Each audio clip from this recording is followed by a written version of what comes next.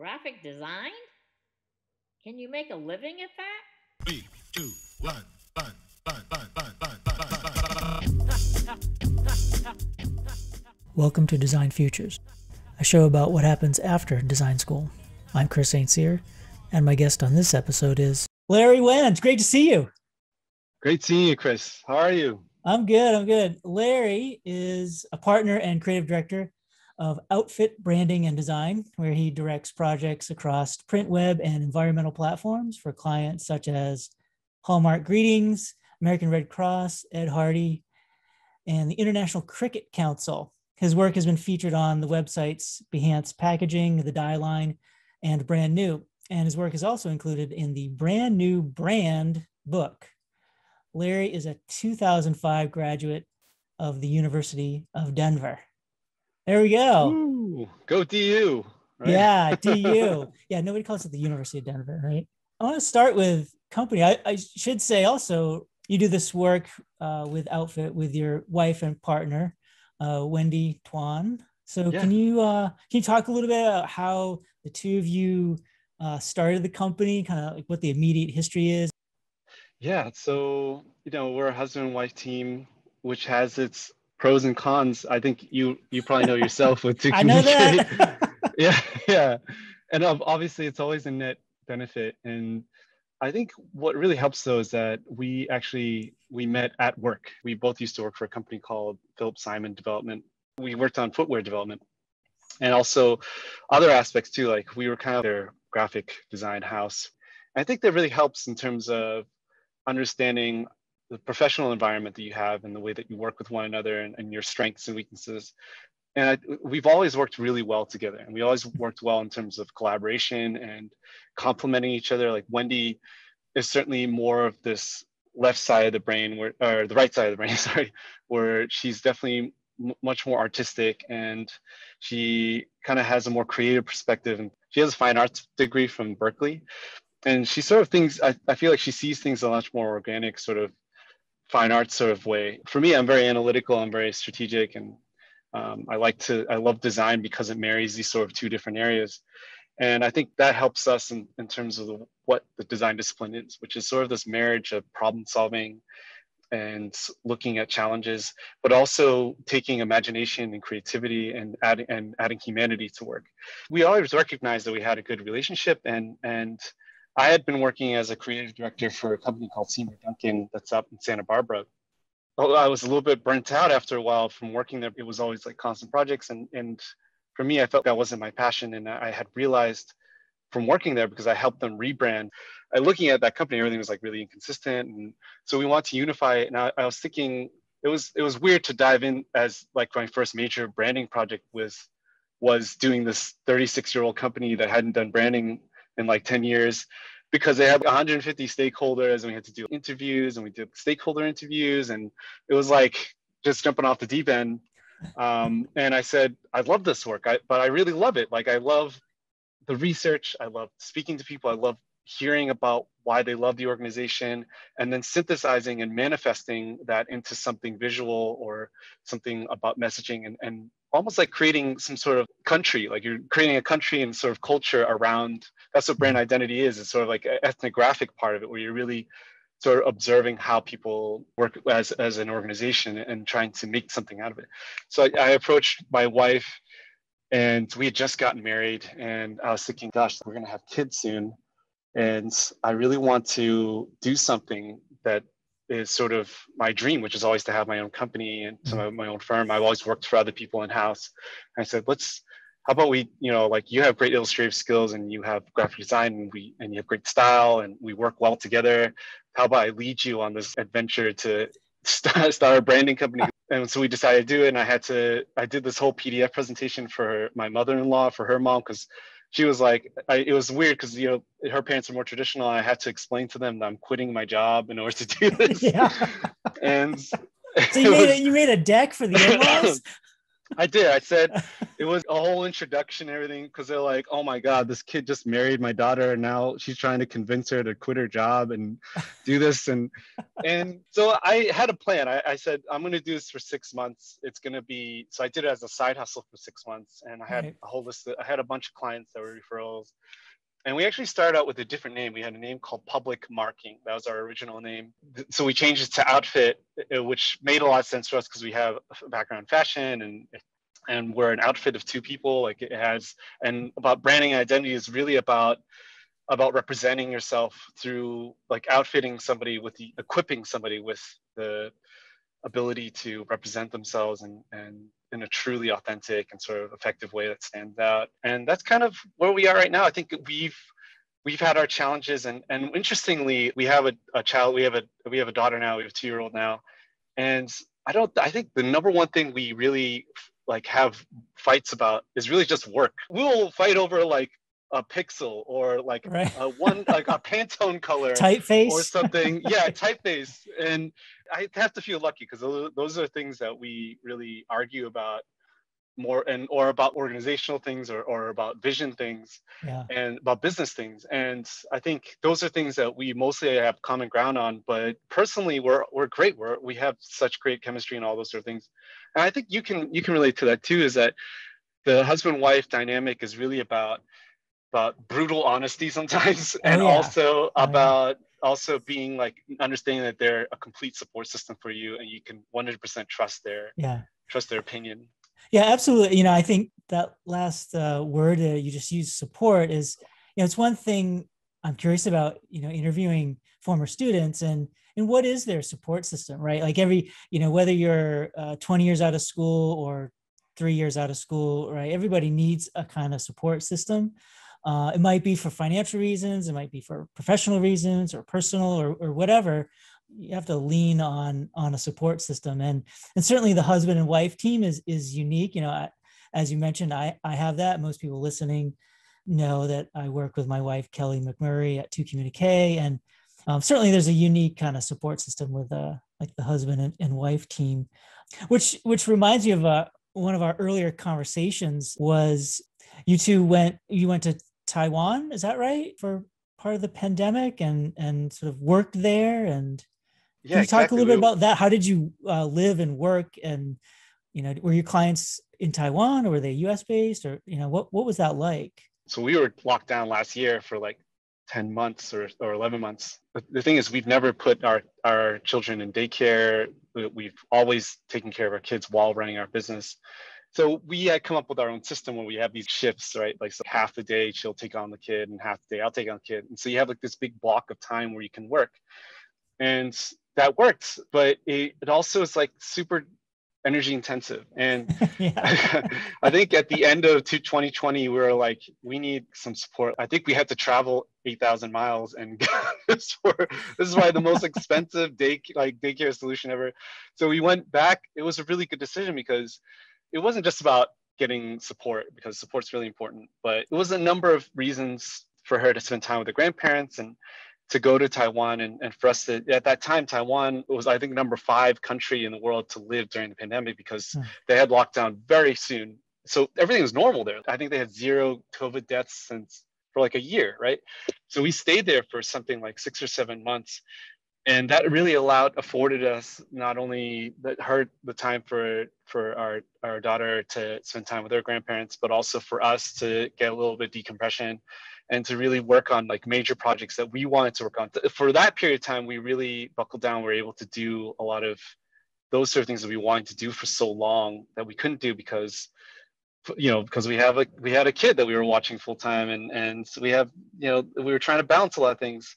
So we were there for 6 or 7 months, and I think we've done this before. Actually, we had actually spent something like 5 or 6 months in Shanghai. We had gone just to visit a friend of ours in the November of that previous year. And that's another thing, was if you're working with your husband and wife, then you can always you have a lot more flexibility about where you can go, because you can always work everywhere, which is also a curse as well. Anyways, we were there, and we had met just in the span of like a couple of days. We were there a few days. We had met so many people and so many great, interesting people in Shanghai. Shanghai has this very big patriot community of really future-minded entrepreneurs and people are trying to do things. And it's like sort of its own economic zone. So it has this other culture to it. We were very much enamored by that and thinking like, there's an opportunity here to maybe expand our audience, to seek new opportunities. And we had already had success with WeWork in Los Angeles, building our network. So we spent 5 or 6 months there. We were originally only supposed to spend like 2 months there or something. And we kept on extending it because we just gained like, that's where we worked with, like we worked with AB InBev there. We worked with like a huge like healthcare system that also did like hospitals. We worked like these really big projects. I mean, Shanghainese have like big eyes. Like that's a city, it's a big international city where people are they're really trying to take over the world in terms of business. And so I felt like that really matched with our ability to help ground these businesses and brand, help give them long-term strategic solutions that were more international. And that also gave us, considering my wife is actually Taiwanese and my parents are Vietnamese and we've been to a lot of places in the world, this helped really, I think it really helped cultivate more of an international perspective about how you approach design, that there are other languages besides English. So there's like a typographic sense to it. That color means so many different things to other people. So it really helped sort of expand our visual palette, I suppose, and our ability to create work that could be appealing to different markets. And so I think that helped us in terms of a pilot of being somewhere that's not Los Angeles for a long extended period of time. But the pandemic has been so pervasive in the sense that when we were in Taiwan, we were much more buckled down. And this happens when you have, I think, a kid, is that your time is a lot more, it needs to be a lot more managed. And I think it was a very different experience this time, but it was very crucial that we had that sort of support. I think it's a thing with creatives where you need to change your environment in order to be creative. You need to get outside or you need to be in it somewhere else in order to stimulate different things because they're so visually sensitive. And I think that really helped us to change our environment. And so you're back in LA now. And so do you still have clients like in Taiwan or Shanghai or are they LA based? We recently did this big, deep data dump of all of our clients the past 7 years. And a large majority are in the US. But there was a large, like something like 20 or 25% were in like Shanghai or in Taiwan. But we had clients in 4 different continents too. So we had a client in Argentina. We had a couple in Australia too, like the International Cricket Council.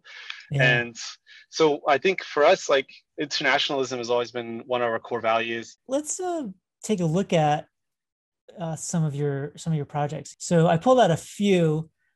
Yeah, so Beanfolk, this is one of the projects we did when we were in Shanghai, and we're still really great friends with the owners and founders of this. They're also a husband and wife team. Actually, they import a very exotic beans, so like beans from Vanuatu or Papua New Guinea. And so for this company, we actually this is a turning point in terms of our methodology, because I think to communicate, you guys probably know, is that sort of during that time, there was a sort of paradigm shift between being very like logo-centric and really taking it more on a system-based sort of approach of doing that branding is really about brand worlds, like where you're having patterns and you're having colors and you're having typography and the interaction of all these different aspects. And this is one of the first projects where we really took that to the new level, where when we were presenting conceptual work, we created something like 4 different concepts that each of them had their own typography and their own color. Mm-hmm. And so this particular concept is the one that they chose, where we really looked at the tradition of Papua New Guinea using like a face painting and of the birds of paradise and these sort of feathers that feel, so we saw this sort of like visual commonality between these ink blots that we created, the sort of paint strokes, and the way that feathers look and these sort of feathery looks of it, and sort of this very passionate sort of almost bleeding of them. So we call them bleed feathers. But we also create these very natural drawings, like nature-based topographical drawings that really spoke to sort of the environment and the wildness of the origins of these beans. And they wanted something that felt very elevated as well. So we chose a very like a geometric sans serif. It's a sans serif called Sophia Pro, and that's something I think really paired well with what they were trying to do, which was something a little bit more organic, but also had this sophistication and refinement to it. This is such a key project for us because this is the project that was somehow picked up by Behance as a feature for their, I think for, it was either graphic design or packaging. And it like kind of blew up on Behance. And then the Die Line saw it and they did a review on it that was extremely nice. And somehow from the Die Line, I think Brand New from Under Consideration picked it up. So they did a full review on it. That's like one of the things that you feel like is a dream for you, that you feel sort of this validation from your peers and your community because we have been doing it for so long. And I think those sort of things weirdly are part of feeling like this is a real profession, is like having this validation. And from that Brand New post, we actually got picked up by Gestalt and Verlag, which featured us in that Brand New brand book that just came out. And another book is coming out this year that has the same project. It's on, I think it's on Amazon, which I'll send you a link for. It's called Palette Perfect, which is about color. That's from this other imprint, this book publishing company in Barcelona called Hawaii Books. And they both of those people approached us. And it was just such like a wild ride. We're actually going to be in a printed book. That's something we always dreamed of doing. One of the things I think I realized from doing all the projects we've done is that people keep on coming back to this one, this other project we did, which was called 319. And I think that's one of the tenets about our business is that I think you can be an excellent designer, but you also have to create work that is, you're willing to take risk and do something bold and different from out there. I think that's why people were drawn to this project, because it's sort of so different. Where's 319? Oh, is it this one? Oh, there it is. Yeah, that one.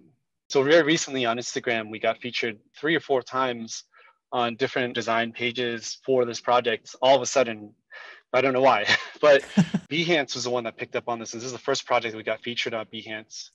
And people love it. Like, I don't know, this is something we really was another project where it was a big budget project, a client that was willing to take on whatever we decided to do. And they're based in Cincinnati and in San Francisco. And they have 2 locations, and they also do coffee as well. And so coffee, but their take on coffee is that it's sort of this very creative medium. And it has this history about coffee where a lot of intellectuals and like thinkers came together at cafes, right? So we drew upon that as being sort of this lineage and this heritage of coffee being very creative and being something that's expressive and can kind of, and they also had us do this really expanded label part of it where we were doing different illustrations of different cities. So Wendy was like a huge component of this. I was doing more of the brand side and like putting the pieces together, but Wendy was just pumping out great illustration and different aspects of the brand to bring it to life. And I think that's been such a key part of what makes our projects sort of stand out are these illustrative aspects of it, and really looking at like pop art and looking at different influences and looking at how do we make this project feel artistic and expressive. And that was really part of their story, was that really they wanted something that could be a gift to somebody, or they wanted to highlight artists that were in local communities and have events that were very much art focused. But so they want to use coffee as a means of like conversation about these sort of things. This is the last one I pulled out. It was different, like there's more of a publication aspect to this, and sports related, right? So it's about cricket. So what is this International Cricket Council report? So International Cricket Council is like a organizational body that regulates cricket activities, right? And they wanted to put out this report that talks about their impact on especially like developing and emerging markets. And this is only supposed to be, I think we talked to Amanda about scope creep. And this is one of those projects I can talk to every designer about scope creep. And this is one of those projects, I think it was only supposed to be like 20 pages or something. And I think it ballooned to like over 100 or so. I can't remember. It was like it ended up being this really massive project where we ended up, it was great for us because we charged them like for every new iteration. And we loved the project because it was impactful and it was something that was sort of outside of our normal realm of what we usually do, which is primarily about building brand assets and visual identity and strategy. Whenever we do some sort of marketing piece, we take this sort of a very similar approach where we're really thinking about, okay, what are the governing assets for how this book should look like? And we come up with a couple concepts about what the layout should be. We come up with a grid. We think of these different, you look at that cricket bat, like these different illustrative assets about like, how do we pepper it in with graphic assets that could bring the page to life and really activate it. And one of the things is that I loved about this project is that it was highly typographic. It was almost like an academic journal. Mm-hmm. And you'll know, like, you know, Rafael Fajardo, he was one of my mentors in school. And ever since I had one of his classes, I always had this very like, I always thought it was like typography as being this very noble discipline. Yeah. And so for me, I felt like a typographic monk doing this because it was very much just like a very rambunctious sport that has this very storied history. And try and translate that into sort of a typographic layout sort of medium was a really wonderful thing for me. So Wendy, my partner, did all the different infographics too. And it was something that I felt it was another one of those projects that was this real marriage of our talents and skills and sort of our viewpoints, because she was able to sort of take on this more illustrative aspect of it with taking information and making it interesting to look at. And for me, really building out systems and typography and layout into ways that could make this not just a dry academic read, but something that could really engage people in almost an editorial way. It's wonderful to see just the range of work, and there's definitely like there's this kind of boldness and, you know, the boldness to the layout, the typography, the colors, and it seems really consistent in a lot of your work in the portfolio. Oh, thank you. Yeah. Yeah, it's really good work. It's just it's great to see. You know, like part of my curiosity with reconnecting with students, former students, is, you know, what have they been working on? What are they designing? What are they actually making? You know, and it's great to see that, as well as like, you know, like I consider like making a company, like that's making something, right? Making you know, the side hustle or making a, you know, in the broader sense, making a life, you know, like what have you been doing, you know, since the DU days, right? So that's a lot about where you are now with Outfit branding and design. And so when you left DU, when you graduated, what's that part in between, you know, graduation, undergrad to, you know, starting your company? You mentioned you worked for a couple companies. So what was that like, and how did that kind of lead you to where you are now?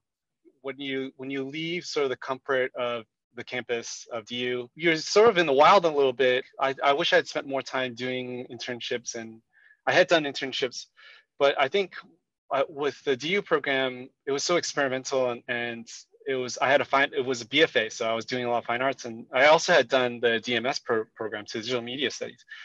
And I think part of me was very much focused on the discipline and very much about the work itself. And I think there was still, I think my taste level was good in terms of like what looked good, but I was thinking like, well, my abilities were like, there's this gap, like my abilities were not there. It was bad. At that point, I think what happened was, I don't know, do you remember a student named Melissa Diner? I don't know if you remember her. I don't recognize that name. I don't know. She was in a DMS program, so I don't know if she overlapped with you too much. But she had moved to Los Angeles, and my sister had moved to Los Angeles. I had come out to visit her, my sister, and I had just said, I said, let's meet up. I talked to Melissa, and I was like, hey, let's meet up. And she's like, hey, listen, I'm working for this company. This is about 6 months after I graduated. And she said, hey, I'm working for this company called Philip Simon, and we do footwear development, and we need somebody to do the graphics for it. And I was like, yeah, I'll just do it. I'll take whatever. Like at that point, like you're so hungry for like a job. Sure. I had done a few interviews at that time, but it wasn't getting anywhere. And I was like, man, like, what am I going to do? And I was like, oh, thank God. This company, Philip Simon, they were really small at that time. And they literally needed somebody just to do CAD drawings of their shoes and somebody to do their collections. And it really wasn't like designing. It was because the boss at the time, he was also, it was like a 5-person company, or 3 or 4-person company. He was just like, I want you to take this shoe that I have in my hand and change out so I can change the colors and the patterns and stuff like that. Yeah, I was like, yeah, I can definitely do that. I had never designed a shoe in my entire life. And I was like, yeah, I could do it. Like, can you design shoes? I'm like, yeah, I can do it. Because you're just like faking it till you make it. And the first day was like the most intense because this guy was such a crazy guy. He was like standing behind me as I was working, like as I was doing it, Over the like shoulder breathing, designing. like Yeah. literally breathing down my neck for the entire day. Oh, there. Luckily, DU gave me a great, I think I understood the pressure and I was able to go through. I ended up working for them for 4 years or something. I grew up, like I actually grew to be their design director. I managed a department. That's where I met Wendy, and I ended up doing all kinds of stuff like their marketing collateral. Originally, I was their one-man graphic design team, so I was doing catalogs and doing branding and doing, because they were a licensing company. So from there, after doing design direction, I was like, I want to try something different. I want to do something different. And so I left that company. I ended up working for a startup. And then I ended up working for Seymour Duncan, the company in Santa Barbara. Okay. And we ended up working them and doing their rebranding. That's where we ended up, I guess. So, Yeah. but I think the 6-month gap felt kind of like a forever Oh, gap. yeah. You know, one of the things I learned from that is relationships are really important. That's how I got my first job. Yeah. But also, I remember keeping in touch with Rafael and other students, and it was one of the things that like you sustain yourself, you mentally too, because you realize that you're not out there on your own. Everybody's going through this, you know, and Yeah. everybody's sort of Yeah. figuring this out. Sure. But I think that helps in terms of where you are in your career. In those positions, one thing that I want to get back to with your current company. So in going through those few jobs before that, did it teach you, did you learn anything about like running a company? I worked as mostly in-house. So I worked for other companies in their graphic design department. So it was very much not necessarily a corporate environment, but they was segmented. So like they would have HR, they'd have like, you know, they have their financial department. Really, I was very design focused. So everything I learned with running my own business, I really had to figure out on my own. And there's a book out there called Design for Love, Work for Money. This is by David Ayer. He does this other blog called Identity Design. And that helped so much because he really simplifies the process about how you work with clients and about billing and getting a good contract in place. And it's so many things. Now that I've been reading more books about trying to grow into more of a studio, which is like this other sort of animal. Right. So I've read this other book called Run Studio Run by Eli Altman. Yeah, it's a great book. They all say the same things, like always have a contract, do all these sort of things. I'm like, thank God I did those things. So it's just the two of you. You don't Yeah. you don't have another junior designer. Do you hire freelancers? We have partners. So for us, what we found is that specialization is also another thing that really helps in terms of gaining referrals and gaining a reputation. Is that the more specific your discipline is, the less competitors you have, and the more people can understand exactly what you're doing. Just this morning, I had an email from somebody saying, hey, I know somebody that needs branding. And that's a lot more easy for people to understand than somebody who, I think this guy does graphic design or websites or marketing, I'm not sure. So as a 2-person team, I think we've been able to have the bandwidth to do this very specific discipline of doing brand strategy, identity, and then execution, utilizing our partners.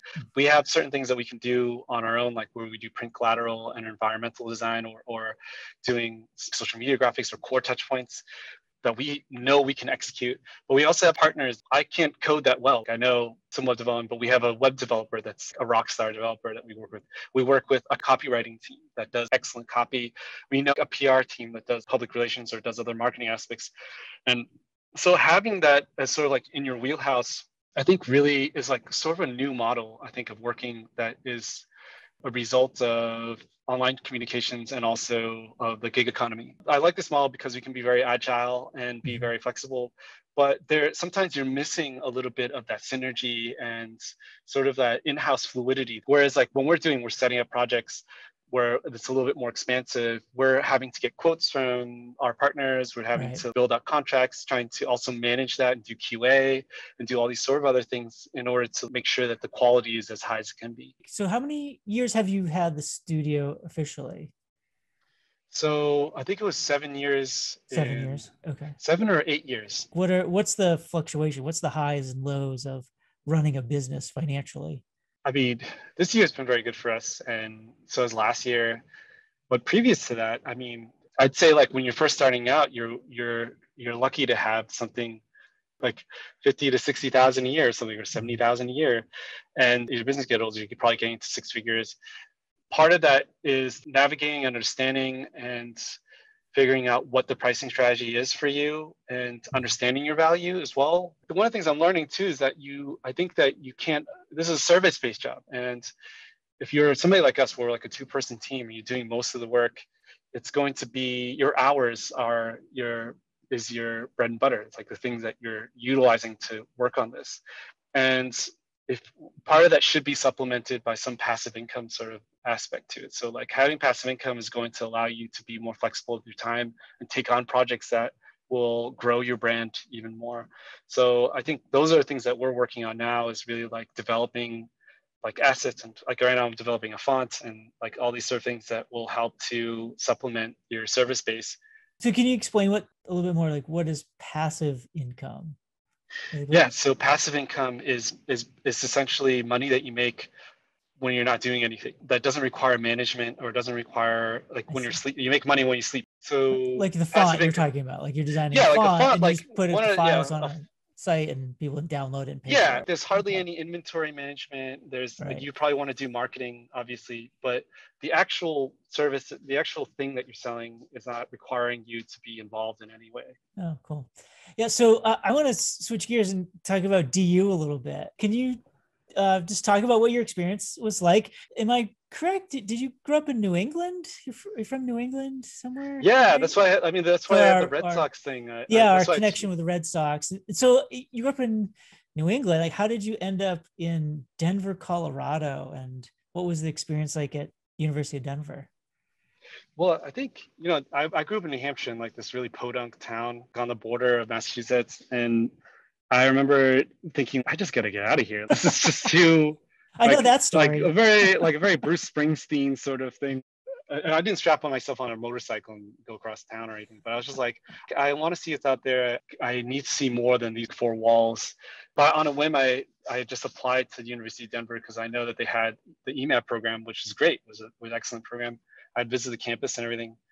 And they ended up giving me a pretty good scholarship. So I was like, yeah, this makes sense. I'll go out, and they're giving me money. This makes, like, I'll go and experience something different. I'm glad I did, because I really love Denver. I still have friends out there. I still keep in contact with Raphael and my old roommate that I lived with, first roommate from freshman year. And I think the experience at DU, I thought, the eMAD program is such an interesting program because eMAD also had a very much a framework that was conceptual. Most of the graphic designers I meet are very much involved in the technical discipline of it and the artistic discipline of it, which is really important, like formal aspects of it, where it's about color and typography. And that's such a big part of it. But what I really love about eMAD was that they really took a very high level conceptual standpoint on things, and was really teaching about, what are you saying with your design? Like, what are the things that you're communicating?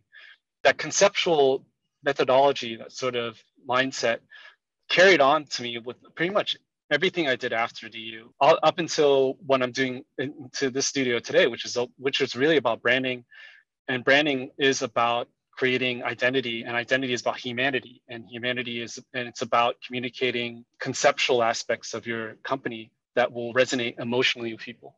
And I think that has this, I think eMAD, I don't know if it's changed now, but being around people like Deborah Howard, and like being around people like Raphael and like yourself and like Timothy Weaver, you gain that conceptual thinking of really thinking about work that doesn't have to be about pixels and about color and about these sort of technical parts. But the governing part of it is what at the end of the day, what is it saying? And that's something that came from DU, Yeah. One thing I wanted to ask you, this was the 2004 World Series. Am I correct in remembering that you skipped class to go to a World Series game in St. Louis?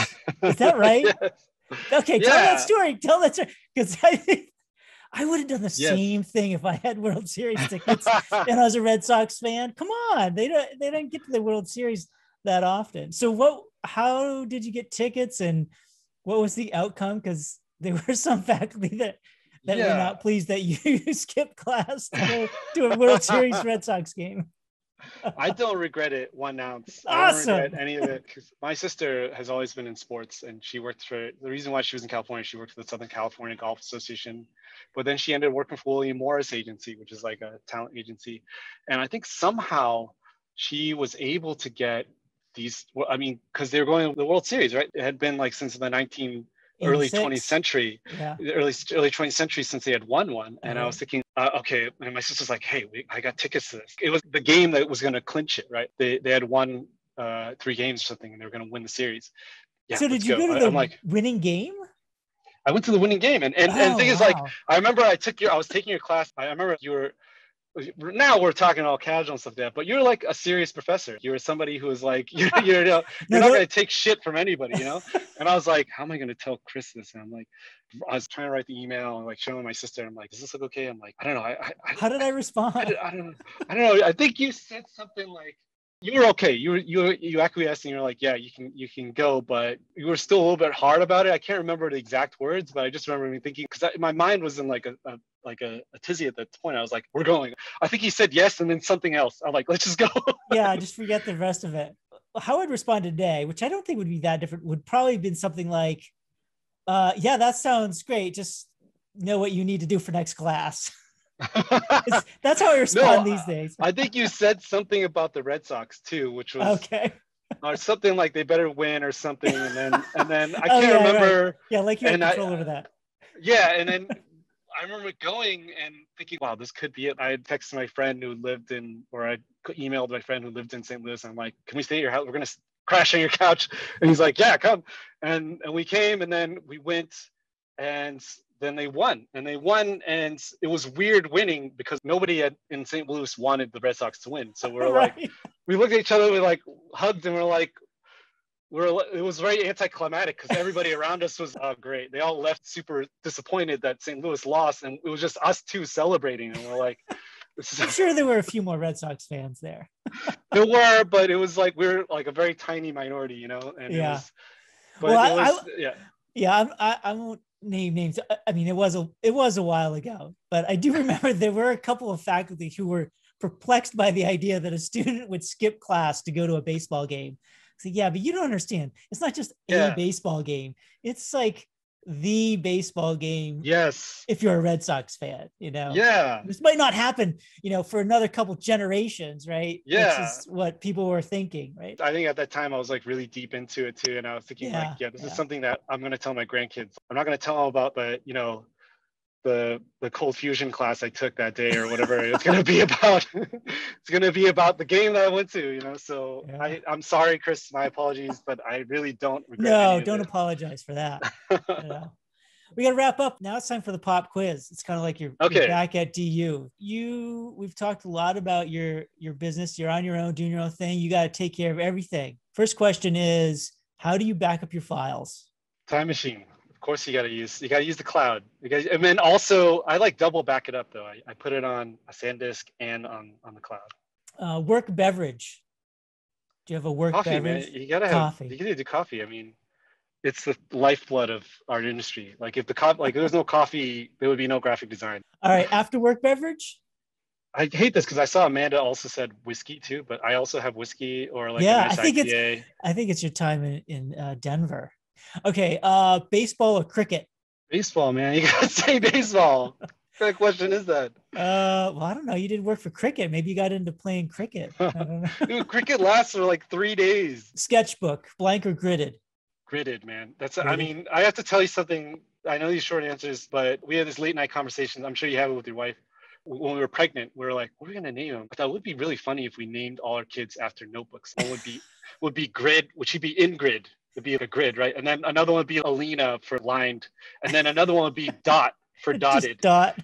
Yeah, and our kid's name is actually Dot. Actually, ended up being Dot. Definitely have to have. My wife is definitely partial to dotted notebooks, which are grids, but without. Yeah, they're grids. Yeah. Type or image? Gotta do type, man. You gotta type. Type are the only things that are pictures of themselves. Music. Do you listen to music while you're working? Yes. Music is a big component of this. What genre do you listen to?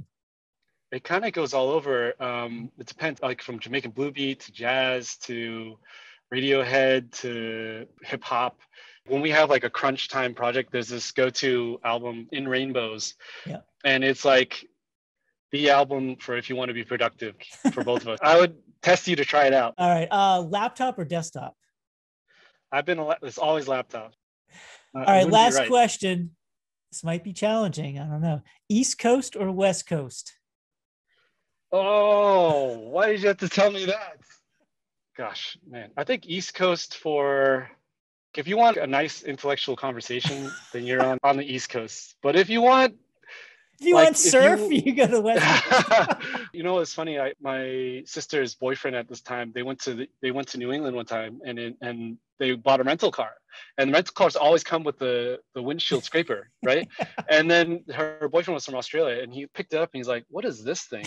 And I was like, "Oh my God! If you only knew what that was like, 6 o'clock in the morning, just scraping off your car, and you just get snowing, and you're freezing." All right, I'll say West Coast then. I'll say West Coast. Yeah, no scraping ice.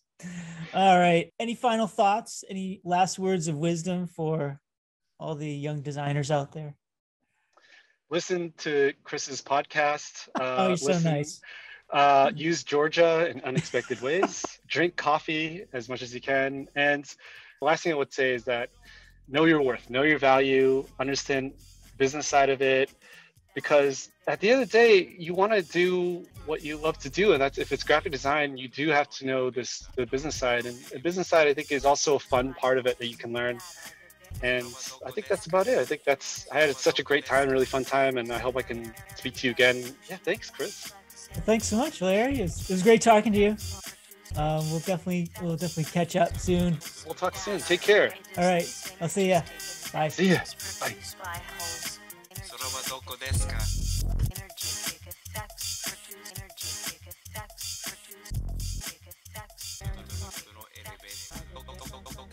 We learned a few things from Larry.